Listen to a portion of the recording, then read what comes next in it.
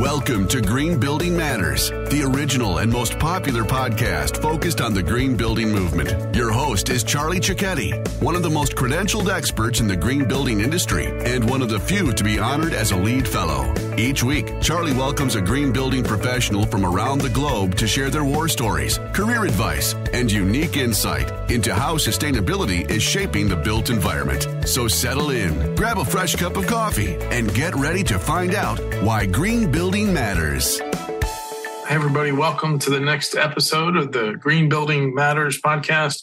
I love it. Once a week, I get to interview a green building professional somewhere in the world. And I'm based in Atlanta, Georgia. I went to Georgia Tech, and I get to interview an awesome professor and author from Georgia Tech. So today, I have Dan Matisoff here. He's the Director of Sustainable Energy and Environmental Management Program there at Georgia Tech. Dan, how you doing today?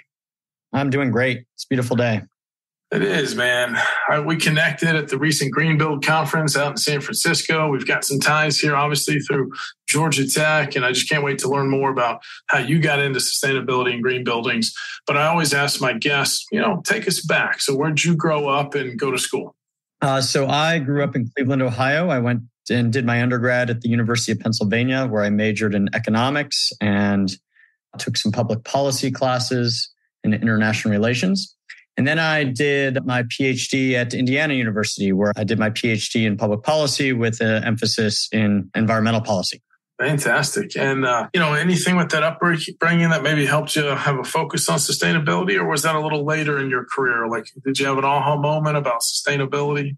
Well, my father was a geologist, so I can't rule that out as an impact on thinking about the environment from a young age. I know he worked on the acid rain problem in the 1980s and the invasive zebra mussels in Lake Erie. So that definitely had an influence. But what really got me specifically into environmental economics was a class I took in undergrad. Climate change was recognized at the time. Kyoto had passed, but we had failed to ratify it, and I was trying to understand why. At the same time, I was learning about cap and trade as a market-based mechanism to address climate change, and that got me excited. And so when I went to do my PhD, I was intent on working on climate change. I was intent on working on voluntary initiatives to address climate change. And so that, not much longer later led me to programs, information-based programs, eco-certification programs like LEED. And that's where I focused the majority of my career. Oh, I love it there. And the doctorate work and just that whole timing. And we're still in the whole, carbon, putting a value on carbon. But I'm seeing a lot. We work with a lot of large real estate portfolios, for example, and it is happening finally. So tell us a little bit about that early career then. So, going back, getting your advanced degrees, and then how'd you end up at Georgia Tech? So my dissertation was on voluntary and mandatory information disclosures programs to address climate change. I was one of the earlier people to look at the Carbon Disclosure Project, now called the CDP. And shortly after arriving at Georgia Tech, which is my first sort of real job after graduate school, I did work in research in between undergrad and graduate school. But this is my first real job after graduate school as an assistant professor at Georgia Tech. I met someone who became my co-author, and we were really interested in the LEED eco label. And specifically, we were really interested in how it provides this, continuous score with a discontinuous, what an economist would call a signal.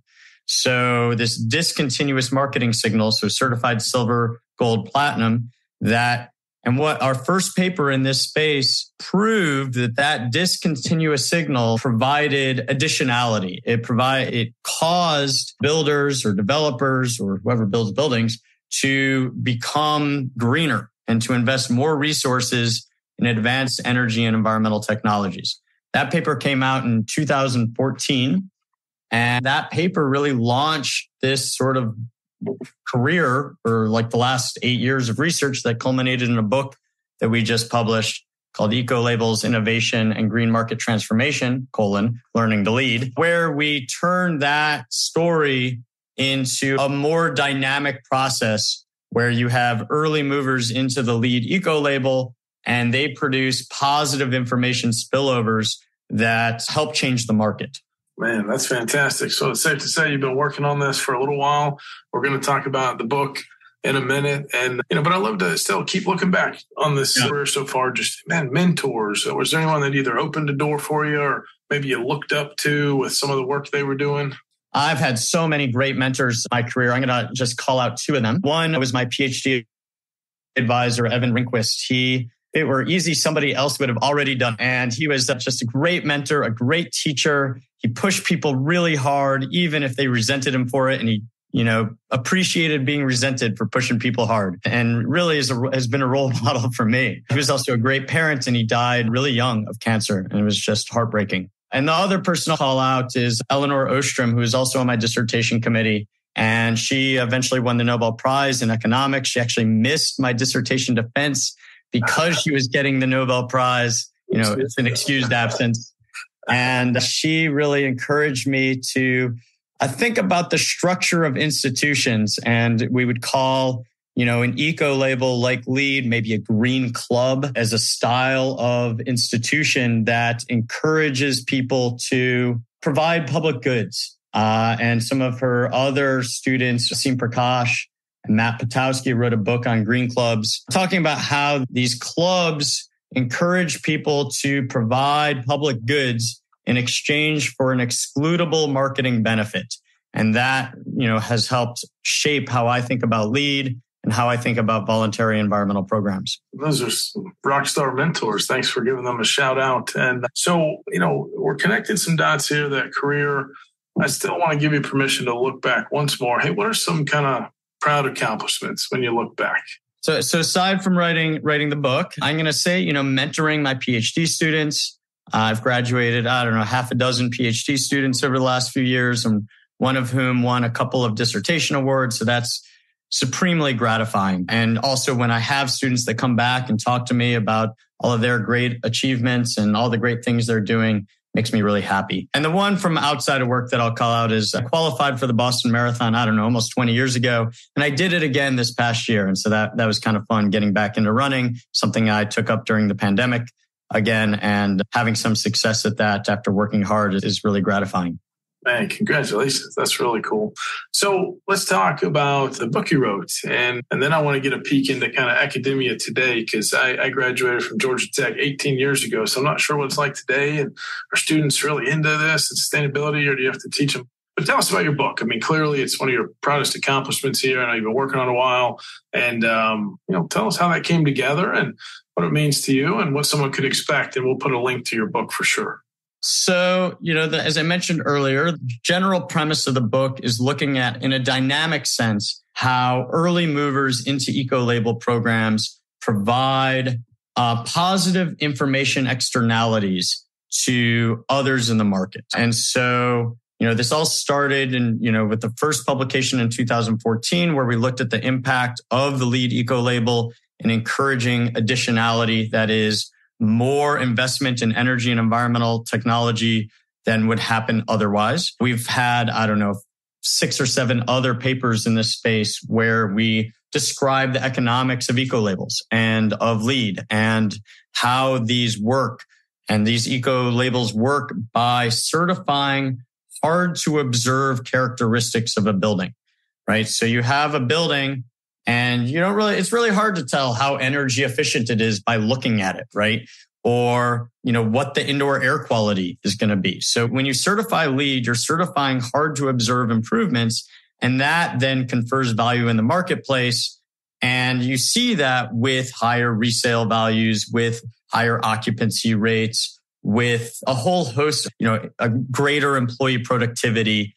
And so all these sort of benefits that are conferred by the traits that underlie the LEED eco-label, but the eco-label itself is the certification of these traits and making them easy to observe to individuals. As some of the other papers, we've looked at the LEED pilot and demonstration project program. And one of the things we found was that if you put a LEED pilot project in a particular geographic location, which we measure as a zip code, either 3-digit or 5-digit, we see basically double the probability that somebody else is going to build a LEED building in that zip code afterwards. And we find shorter construction times, for example, in those zip codes if there was a LEED pilot project built in that zip code. And we find that organizations that build a LEED pilot project are more likely to build more LEED projects. So all of these findings, we were able to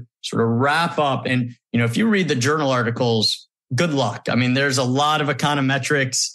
It's a lot of math. It's not a fun read at all. And so the goal was to take all of this research that we had really produced for economists and for, a real academic audience, and to translate this into more of a story that somebody in the green building world might appreciate, and to translate some of these kind of challenging economic concepts and challenging statistical findings into a more digestible form that will help people in the green building movement understand what it is they're doing, what it is they've accomplished, how, the economics of the label works to confer value to customers, to confer value to society. Man, that's some important research. I've been working in LEED for 14, 15 years, and it's exciting that you've pulled this together. And I'm sure there's a lot that would like to dig into that more. I didn't realize some of those stats. So thanks for sharing just a peek. To all of our listeners, we will put a link to Dan's book, and you got to check it out. So I'm sure some of this makes its way into your syllabus, maybe in some of these semesters, maybe not. So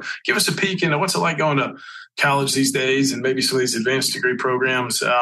Students come and asking for this. They kind of are they a little more in the know? They don't say leads, they say lead. I don't know. How is it right now, Dan? So certainly, I think the LEED eco label in the United States is widely recognized. Although it's funny, the publisher of the book is Cambridge University Press, which is in England. And when I said learning to lead, which is what I wanted the title of the book to be, Learning to Lead, and they vetoed it. They didn't know what the LEED label was because, BREEAM is more popular in England. We do cover BREEAM as well in the book, but most of our data is LEED oriented. I'm going to spend a little bit of time talking about, so I started a new master's program at Georgia Tech, specifically because we saw a rising demand for sustainability professionals.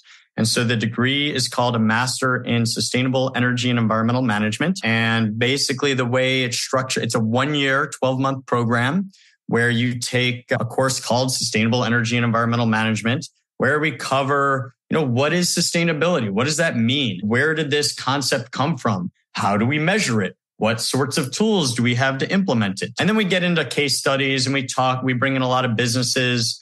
And we brought in the city of Atlanta was here with us on Tuesday, talking about all the stuff that's going on in the corporate world, in the NGO world, in the government world around sustainability, and a lot of sustainability metrics. So, life cycle analyses and assessments and GRI reporting and CDP reporting and all the stuff that's going on in that space gets covered in that class. Then students will take environmental economics, and they get to take a bunch of different to fit their interests. And so you might take a class in life cycle assessment, or you might take a class in GIS. And so this degree I think we're in our 4th year right now, and it's growing rapidly. And so that's been certainly really exciting. I also teach undergrads and PhD students. And I teach, an energy policy and markets class. That's always really popular, especially with people who are thinking about going into the energy industry. But yeah, we have been placing people at companies like JIL and commercial real estate companies and in consulting companies that work in real estate and in development. So this is clearly a growth area, and it's been really exciting to be a part of that. Oh, man, doing your part, putting these great candidates out there, and hopefully they're maybe even taking a LEED exam as they enter the workforce. I can help them with that. Okay. So a lot you just covered there. Anything else that just is kind of keeping you busy today? What's a peek into your world? Well, I was just asked to be the faculty lead on Georgia Tech's climate action plan. So we'll be working with some consultants and with the sort of facilities and operations side of the university. And I think my task is to engage faculty and students. And so that's pretty exciting. I'm looking forward to getting into that, to being able to put into practice some of the stuff that I teach in the classroom. So that's exciting. I've started working on my next book, which will be about market transformation in the beer space, craft beer space, and looking at how public policy and sustainability intersect with craft beer. So that's kind of a fun little project that I've wanted to do for a number of years. Yeah. I know there's some LEED Platinum breweries out there, New Belgium, for example, and probably many others. And that'll be a fun read. Yeah. One of the things that I've noticed is there's a lot of breweries that have, and I can't even I'm still trying to understand the space a little bit, but I see, a whole bunch of labels on the back of cans, like solar powered brewery. And yet I can't actually find or figure out if that's some official designation, if it's certified, or who produces that label. But definitely there's a proliferation of eco-labeling in the brewery space as well. That's a good point. All right. Well, you'll sort through it. So, okay, let's take a look just to kind of, get to know you a little more, but also kind of look to the future. So I really like to just ask this question, where do you think sustainability and green buildings are maybe going to be shifting? Like, what do you like to read up on that's maybe coming at us? So certainly, and I was part of the Drawdown, Georgia initiative, which was a techno-economic plan, modeling effort to understand climate change options in Georgia. And one of the things that became quite clear to me is a number of emergent technologies like mass timber, alternative cement, building retrofitting. The other big area that I think is emergent that came mostly from discussions with people in this space is this intersection between data analytics, machine learning, AI, and the built environment, and specifically how we might think about the integration of our buildings with thermal energy management, with electric grid resilience, with the storage of energy produced by renewables, and how do we think about providing a grid and built environment that's that's cleaner and greener and more resilient and more robust and more efficient. And I think that the intersection of the buildings and the grid and demand side management and how we use data analytics to do all this is going to be really emergent over the next decade or so. Yeah. Zooming it out, getting ready for these renewables, all things grid management. I mean, I agree with all this. So let's get to know you a little bit more here. Maybe a few rapid fire questions. Dan, what would you say is your specialty or gift? I think I'm pretty good at connecting concepts that we might be interested in measuring or capturing from, a more theoretical lens with specific ways to measure them. And, for example, and my co-author, Doug Noonan, played an equal or even greater role in this, but looking at the distribution of buildings in the LEED eco label to understand how those, tiers, the silver, gold, and platinum tiers caused additionality into that space. Or, the inspiration for the book on market transformation was, we built this living building at Georgia Tech, the Candida building, great building. I highly recommend people come and take a tour. But when they built the building, they said, we wanted to build a building that lives, learns, and teaches, and a building that transforms the building and construction industry in the Southeast. And I said, well, that's a testable hypothesis. And went out and, dug around the data and found, that there's these LEED pilot projects. And we actually have 25 years of experience building LEED pilot projects. And so how do we then take that information and weave it into a quantitative story that helps us measure the causal effects of the green building movement? That's good stuff, man. Oh, thank you. Do you have any good habits or routines you could share? Well, I'd say balance overall, right? I run a lot. I try to run about 5-6 times a week. I work hard. I play hard. I like to go to music festivals and concerts. And I really think that it's important to step away from work. And that the quality, now I'm an economist, so I believe in diminishing marginal returns, right? So with each aspect of your life, each hour you work, you probably have diminishing marginal returns. And each hour you maybe play, you have diminishing marginal returns. And so if I'm trying to optimize my life, I'm thinking about where I might, spend enough time doing all these different things to get the most out of life. I like that. Thank you. I'm a fan of a bucket list. Could you give us a peek? Are there 1 or 2 things maybe on your bucket list you could share? I'd love to climb Kilimanjaro. I don't know. I'd like to get to Alaska. I think that might be my last state to get to. There's probably a few other places in the world I'd really like to go as well. But really, I think I've done a really good job enjoying life so far and being productive, and like to just keep doing everything I've been doing for as long as I can keep doing it. Yeah, you got a good outlook, man. That's a big one on the bucket list.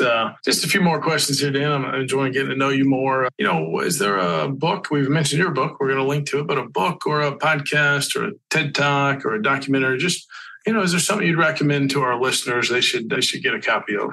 So another book that's on a similar vibe as mine is a book called by Greg Nemeth, who's an economist at, I think, University of Wisconsin. It's called How Solar Got Cheap. So that's a good one. That one really talks about the role of early stage R&D and building economies of scale and incentives and driving the solar industry. So that's a good one. I really like the Planet Money podcast on NPR. It's probably the only one I listen to religiously, but that's a really good one. And I actually end up pulling a number of clips from that one for my sustainable energy and environmental management class.